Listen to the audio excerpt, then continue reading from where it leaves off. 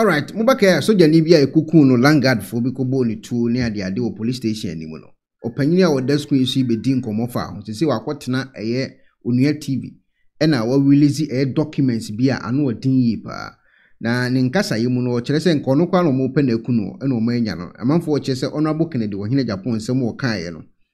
Se no eno na aba beto hui no mo ono kwa chichirim yi adekopoti nti o mu kun eye saa so jani na enye wono kra na ato asase no.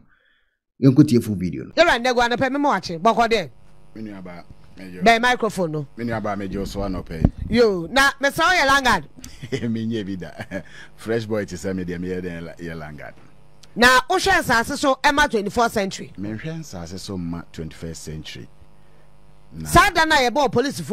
ni to ma ni wuye no. Na wo area mu ho ye de. Na ne etene se menu aba edi kan me ma wache. Joso na menche watiefo emre nti na menda wase wo platform a odi amami ede ne na me wo ho a me kohwe me ne soldiers no soldier ni no ba ko ne to asase no e wo me nsem me na me to asase no na se asase no a manso wo ho a ye bo soldier ni to no e wo asase me masase a me to no e year 2013 na me ton bi di ma soldier ni no enye eno pene asase no wo ho nkrata mpatwan we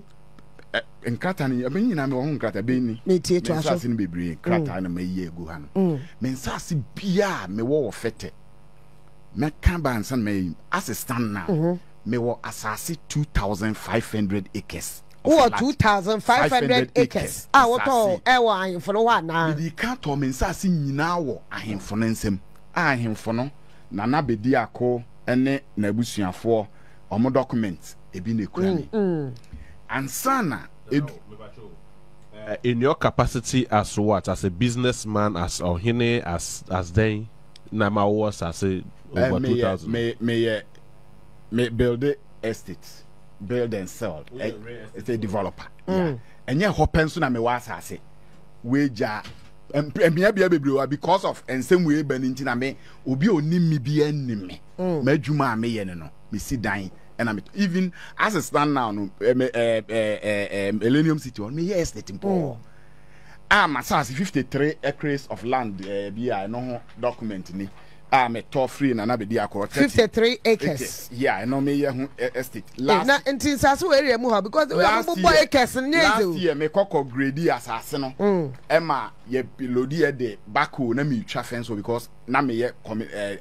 maybe a gated community. I'm a starty until then and a company be enemy chassis di now no kwasi alaji no ebe mu kwasi alaji na me make this record straight kwasi alaji become my friend no you are down for madam for nana hey hwe we ben lord na okobo otuo no kwasi alaji suma no e ma ne ba me nchen abrebia bagiska asden obagiska say o ma ne chobon ya na so dia de Kwasi alaji no is it a fact to say Ben Lord in the boat too and say alleged because on the boat too. Oh, he was there. It happened at the police station. Well, on the tree too. Ben Lord in the boat too. And the main target was say me and there go no mebo me too because especially this plot right can 53 no 53 acres and the 53 plot na my own wall. Kwasi alaji we timi akoton asase no nyina di 150,000 per plot. 53 acres now come. No plot no especially. Ayo. And a 53 no so one company bia ekululu no asen aye den ato amom. Kwasi alaji nimpefe se me si estate ewo community wo. Ye ono ne nanam. Ono ne nanam a omo ye adehye ankasa ye bona na bedi ako ye bona na ahomeka omo na de me ba community wo. Na de enti omo de me ba ho kra wo se they were having a problem with Mr. Asma. Na omochika nsemu kire me na Mr. Asma no that's the 21st century director na enti omo hia sponsorship a omo ne na etwe manso omo nsem na omo be ka kire me at that time that was the year 2011 etomasum ema me hu se no de omo kana em se etoasum but no omo say 21st century omo say ana yes that's what they were saying but that time na me nye thorough investigations me share that into eduru ba bi ma me ankasa me tuka call lands commission me pick asase na me koye search and na make kire omu sisi nti me kura no na me wo asase bi a send omu ka say lands commission wo komo omu sika o mbetimi register ama no me discap potini pa ma say okay bi a me wo 10 plot mun register 20 plot ma me kwati kwan so they told me say it can never be done entumi maso kire say asase no de ye de ama wo kura document ya sen ama no eno na ade ba ye betimi aye den aya ama enti e ma me nya abotre o che de ahemfo no assign yes legitimate chiefs ena ubetimi anaze now no o ka o ma me ti ase se me pe asase no se me di ye wo so de I have to go to 21st century na me no mo nya den sana lands commission for chire nya penfo bi o yes and as at nyina okoko yes search nyina and that's what 25. And you see, let me state it, the laws of Ghana Lands Commission Act as Supreme Court rule or say before you buy a land in Ghana, yes, it is crucial. That's this word he used. It is crucial to conduct a search to verify the owner of the land. Exactly. So who is Kwesi can tell me say me makoye search mato owner nam ho nie sa we me pesa me bosika 38 acres 36 acres na me toye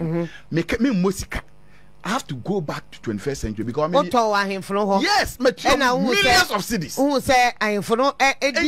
lands commission? Yes, me quite no millions of cities that I've paid, madam. And me one no a document. Enti say Kwesi Alhaji behu me. My yes annuity, my koye searches. My hun say, and so I send a papa Nedima. What should I do? I have to go there.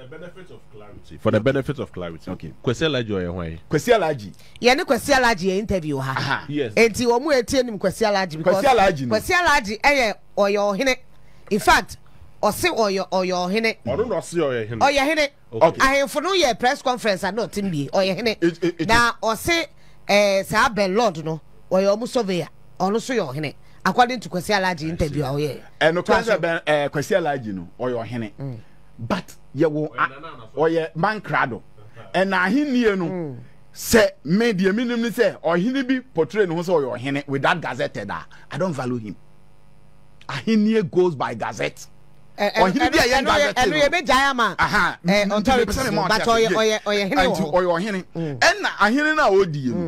a brutalization ahini no yede odi. Well, in the interview and yeah or try say na nan mahemfu na ama no kwan say ensase e wo ho e yomo dia no ommo ho ban ma me enti wono na hwe ensase enti me bisa wo but then he alleged say ensase at 21st century toy no what 1,000 acres we are saying no akwa register 24,000 and say 21st century na ebu o mafa so nti wo mo ne twema so e wo court over 14,000 acres where we be aka ho ba no court na be kire no na me pese ye nya ne sa be bia me ka kire Kwesi oye madamfo obeye madamfo on the 19th November 2016 all man boys be bo me e wo masase so na me Kwesi ye adwuma ena one guy I would me call community or no be discover me de me come him for no e can say okay se si ano I say ahini no aye bibi kakra ba say Kwesi Alhaji na ye dey e rain no no nim the way am life thing ye na ye estate developers no normally who nim the oye right person but at least we ba no asort we ba no asort no enti e ba san the first day Sandy Pana, me pese me boni di or de me call ahemfo na me to sa we na 36 acres no na enya papa no enya 36 simple family no matoto different family na nsa okay kabo mato almost 700 acres e wo family ni nsem say what you say enti ono asa de me call eye Kwesi Alhaji no eye Asan nya Asan dabi one person me pese me boni Asan de me be hu no kra no farmer say ansa na me ne be nya yi e na me yekọ enti the first day I yekọ no omo kire me sese ni sese enti Kwesi no nso no first day no boys ne bro me no ono na connect so omo mumi o but later we yin hu frim no fa me share kam no de me call Pentecost one ba bi no okọ kire me asase now asase na okọ kire me na ya asase ana na be di akodi ama me a me kura me document enti me man ka hwe Ubi sa Kwesi Alhaji the first day I make call na me kura me nsem 10,000 Ghana cedis and I me call eseja nana workers here ya or boys ni ade tie ne yes now the sorting out I'm sorting it out tie wo mu an obi ko fa masase bi ne ye call no so sa ne de onim say ye media nto ono no ontumi nka se enkrofo no ko yo ma onim say ye media and I'm costa a home put my started me started estate no on one and mammy P-loader and no mammy in the tipper track now me no I was some man a car here then a year juma until the driver back way friend you woman me feel you all said okay now patches on mu pa kwesi allergy nimme pa oni me asase na yeka ho asem na yeso jani ne de e ma to ebe mu no yeah asase na manso da ho ana manso bi ana ho manso ana e wo ho ye one guy be a friend Hassan and okofa asase no no register asase in dubious way and na me company na me koto asase no wo nsem back no 21st century no edu ne court and na omunya judgment against him judgment nini so and now say wo akwa fa judgment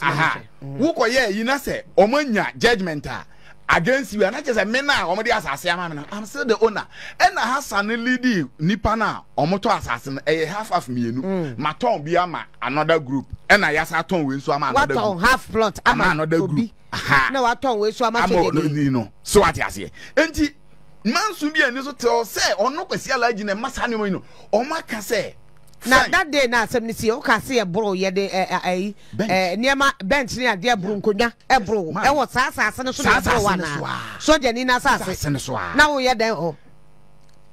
ade ni nyina ni tietia ni nyina ne se time me workers ni me fa se soja ni na me ton ma no edi kan ko so okoya adwuma e na Isaac bi ne din apie wa asem no ma se wa tu pia afagyan ekotaki wo mu na me call ye nti me call na nka yensa asase ne ye media ene ye nyina kan no so Hassan ne na am say no Hassan kra de man because there's a judgment against Hassan nti Hassan has no right on this land and me later no mo so call so mo call ye call report to case no police station na case no police for na akopeke asase no agis kaso mo koye search abanta search ne beba and san ye verify say who is the owner of the land nti nia won ti ase na onye de onkokot search ne nyama na district commander Exp0sed ajay ono no say woman na omde asase ne ma no owo fufuo na we obre ne bi di nti obo 5 amama ame no nti ono no ama nkrofo no kwan so mo koye adwuma that was 29 no we allegation me say me say mate ne office and wo kan ye nti wo kan say ma me no wo fufuo ma ne bi di ai wa be ne fufuo no bi kra no wo di nti fufuo no di nti na odi obi asase ma no Exp0sed ajay to aso o ya district commander e wo Millennium City to aso na o kan asase no na nti the crime officer o to kan say no ade ne yakoye search ne maaye o kasa abetimi de kiosk abanti no crime officer ne oso ono no oso omgo ebi kan no opese o de regional commander ne edi dem enti o bo regional kan say o say regional commander ntimi yimi o mnim de we amete maame menya tutura for ba me pemra media ne say police and na maame wan twe manso a o mpese o betwe manso unhu nokre eno no na wa anhwe e be lead unu akotwe tuo because o mpe manso na o mpe unim say nokre da go to the appropriate place you going to court say obi ji wasa na da kokoto e manso twen. You have to follow them. Mommy, young man like me, the millions of cities. Many workers say, Sika media makwesi allergy kura. On mommy receive many asase ba kumpo and free. It's more than 70,000. It's judgment now. What can I see in the courts, in the circuit court of our core central region, held on Friday, 29th day of December 2023. Before is Anna Malcolm Bezra, Esquire. The Republic versus Hassan Hamidu. Accused person present, Chief Inspector Annobel for Republic, Mr. R.I. Finn, emissary appear for the accused.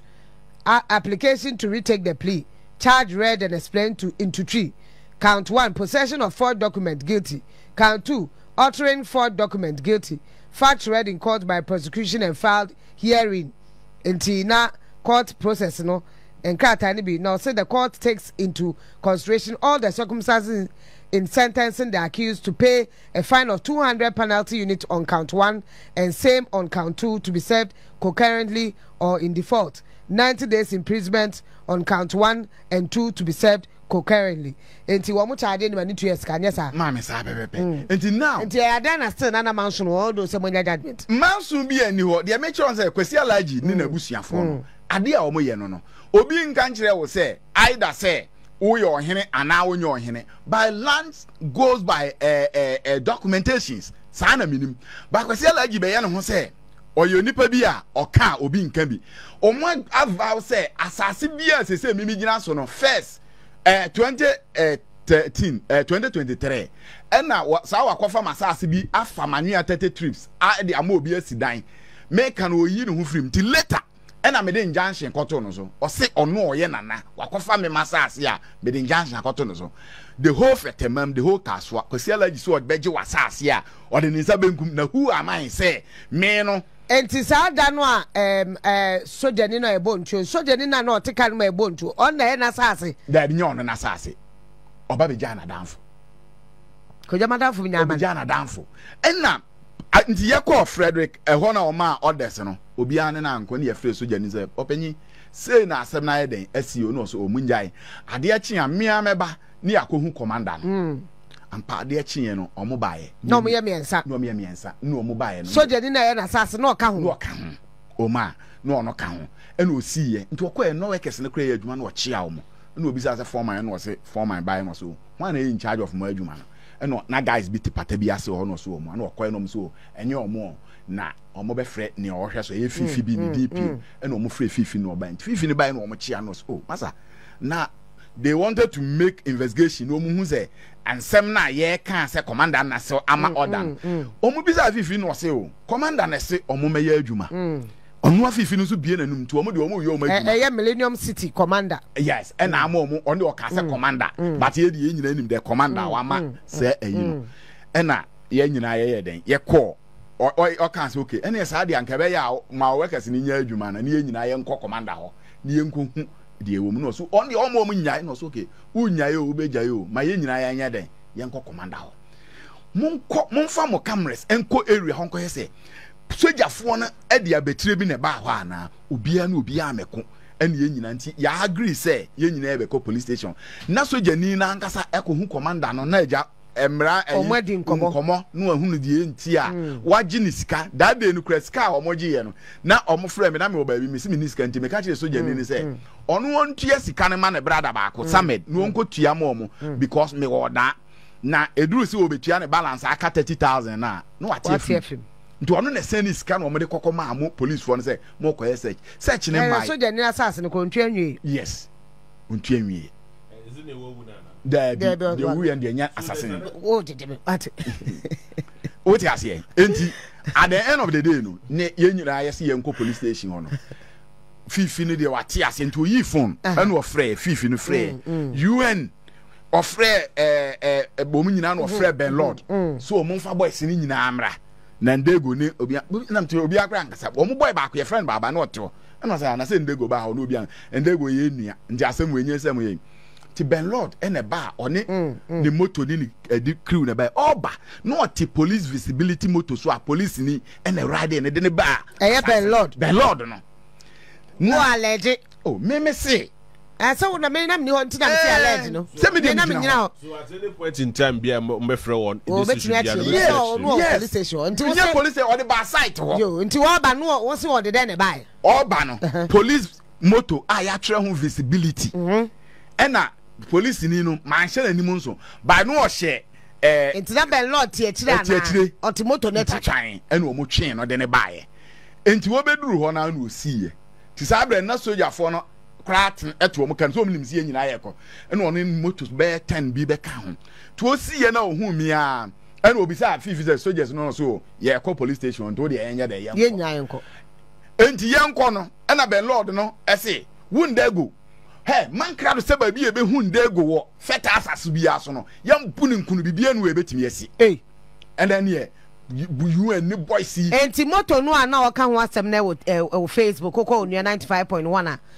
video of the motos no a kan ho asem no we a different day crab me na me take this Ben Lord and the boys no omo moto omo use ba company wa number plate bo ho none is registered and so the Namho police know them, some of the police know them, some of the police are supporting their crook works to us from baby and what you say enti yeah Ben Lord na casa na no mo sha so mo brome and your bench ni nkonwa me na na se asase no school ma me nyino to mo brome apia me de mi twa aka kwan because I na main road bi kakra no mo de mi twa akwan num na sa bre no se me nka me kotumi ka yeah brome to mo no de o mo ye den Eko. Mantimi anko bi. No mo bro me benches ni ade no di man ase Yesu oso ase nua. Mani so nyina chese mi hunu hwe. Kamiku we dia kamiku ni dia bombe. Omo cross no to mo wie no madam be say 20 people mo twa me hu hia ase. No mo twe small boy bi wuram. To mo twe ni wuram anu o twe ni. Wode ni say plan ha. No o twe person. Trans na o kasa microphone na wadi an ho no. Mame. Enti what twe person. O twe person. Every na ya ase. And what me tell say hey me so na be twe person. Enti se meka me so na wo twe person no. Wo na wo ka sa. Yes. Se me kan yes manu sie manu ansi no. De meti ya ne se ye nyina ye te ya ne salin bia bo wi. Sana police car bi anu mu carry two police officers. Enu mu bro salin to mu bro salin no. Ena ema wo mo de person ni sie na ase wo mo tete wo mo kakra. Yes, just anka wo kro mbo. Mami nko mu bo mi tu. Enti den no police for no after mami nto mo jeja me na baba na America no. No no so ho. No no so mi mu se me nko. Mami enye easy. Chese ye so mi mu kra sa me nko me ka. Ntumi nsore papa. Na me ku se ya. Ena ti na soldier police for no kra se bo aben frem na obi be so ma beti mente. Ye bo aben na mete no kiti.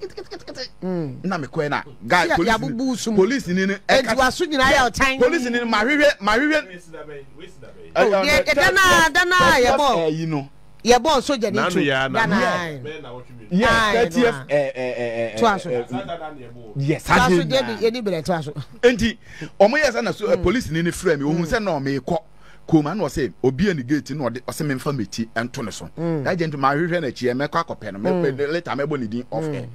ena o se me mfa meti nto no so no one papa na o mo kasa nyina meti na o say masa free akọ na nkrofo we ye ndoso ye ntumi handle nti kona kotena nti kona kotena ka mu na me yes me kwa na hu se Mr. Asman so ne rayi no obesi no obesi asa de na se me ntumi nkasampo onu ahu de wi am chese ya na me se da ya buru mi no so odi ansem nti na another police we bi omo so hu nti me tu me ka na ye kwa na afre me ntumi drive se nko mu nyan kura nka omo je me e mo bi drive na police for no kura se gina me se another police team no e gina me se omo hu na fa ti me relax me nyina ho anye sa betimi aha me pa ma me feel se me okay ana ba ko eyi vortex ena ode ma me se me num bi na me huru mani ba me je ye no kura ma anye den wanu na omo se me nyina ti gina wa ne Mr. Asman ti me kura me se ka me twam akọ police station ti edu Mr. Asman no se da bi ma me nko office na me nko tena se kakra because de aye no enye yihwe nipa ono kura bedu ase ya de okada fo na begu ya na mama wo be hwe moto a nyasem ketwa na ni nyina mu no ye ko tena se endi 5 minutes na boy bi etum nika ko obi a menim no ho a me pese me boni ni so that was the 29th na ye call commander no ho na o ma sa directives na ye me no say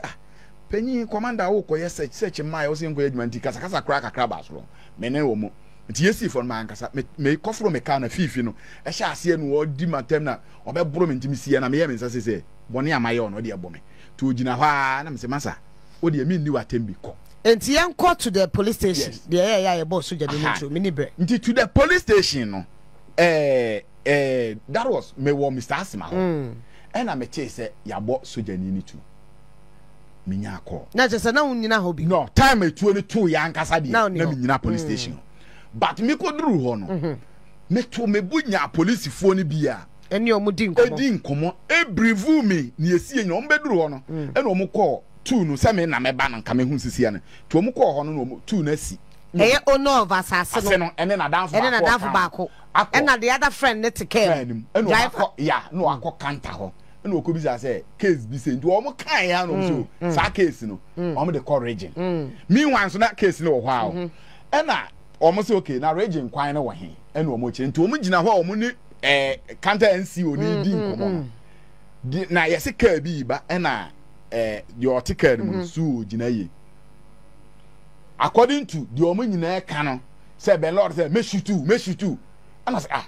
what once on so wabo ACTM say want ampa even the district commander here can say wo gina ho outside am here den e wono ho boy you dey pe nu yes wo tiem ben lord jayo why na tiem district commander no Frederick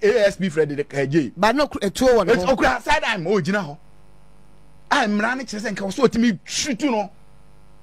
wo gina ho ne atwetuo na ma me no kra nyina ye ka ba enti me braso maybe say asase no ye nden because soja ni na to na asase de oto e de wi yeah kojame yeah ene ya bontu akunu nti asase no soja ni no nya ntwe anwie still yes but no what here I also to free no enti me mama ne kwan so ono onye na adwuma but because of the pressure I think say and then a Friday no say then say Saturday no and a CID in charge of the case every soja ni yes say search number no ka jense search number say me nya me na wo so ofre me because me make case ndego ne be ye den case enti say asem bibia ba ndego na wo so ofre ne nya me ma me isi ba wa frɛ CID no up to no on frɛ obi am frɛ me na soja ni no friend say search number no so hwan di na wo so police ni ka kyerɛ nana yeah untimi nka kyerɛ nti munya nkɔ police station ho be so obi mfrɛ me say Millennium City ho yes obi am frɛ me say but the search is out no sa na omo ka ene omo kyerɛ say search ni out wa ye tene say me na ma be case ni odi machi ba ye ma me ona abɛfrɛ you see hwɛ madam but what you betu wana ma akɔ ho ana oh debi until so ma frɛ me na obi ato wasase o ni pa wu me to wase but utie me openyin due mate mante wo nyansa kwan so no se ukọ ho se si ya mpo ne o ka kire se onka asa asem ne me pa choni America not mase and the police no mu bia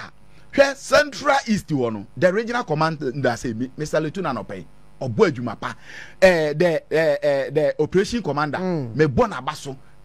staff officer me bo mu nyina baso dan obi ka kire me say police phone bi wo ho a ase me bo mu din madam me bo mu din ne mebo omudi china mebo omudi kopem se Ghana be den e be kwa wie because some of them they are criminals and they are not police omumu bi no omu ya akromfo e sense Landguard ne be kwa akoye sopi o be bre ni sika adi no o follow adi hwe kwasi alaje ye na soja for no woni Hassan ne de o mba ho na enye me ne Hassan e na de o mba ho Hassan no na danfo so ono na operate asase no until last year June kura no mu ye se nkomo to asase no mi se asase no court mintu nyiska enti ewie no ono no anadanfo ne Samed no ene olidi omodo omba say omo pese omo to asase ne free minsam yes the business is done court ama orders and minim say masase megia asomdue kwan so metimi adi misika enti no Mr. Omo Hassan mebehu Hassan on land issue me Hassan ko ne me abekom o masase ho pe ohu na asa se me ne wo kase maame enipa na o claim se sasase ne ye ne dia na Isaac no me bompa ye se nyame ma no kure bia na adi ye nkohwe docket no se site plan kra obi da so ana kwasi alaji ne boys ne tax no okasa asase we ye ne dia o kasa on fa document bra so no na document it doesn't make sense. You at least I mean you've explained that side of the conversation now and they are almost omode memraso and they almost say omode search na ba no police for the frel na omo hu nipa asase ne de dia ye be pese be hu no because case na say nyanko wuye yes adena de dada ono na ya asase ru no police nyan frɛ no so Saturday so he's the reason why say Saturday we there be say police station o Saturday we onu na akwa report but Saturday we no mo search na ba ye nyan frɛ no nti so mo frɛ wo de a na wa me yehu de asɛm no akwa akosie because nipa auto asase ne de omo modutuo dabi ko jame ene ya bontu akuno